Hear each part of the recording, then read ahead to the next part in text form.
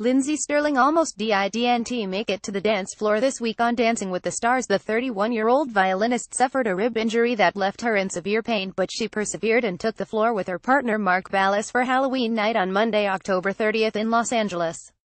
The super creative dancing duo did an incredible dance, but during scoring, Lindsey revealed she was still in tons of pain.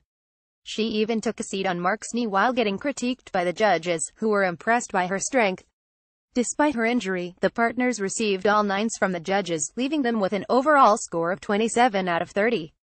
To vote for Lindsey and Mark, make sure to call 1-800-868-3407. Check out Lindsey and Mark's performance below.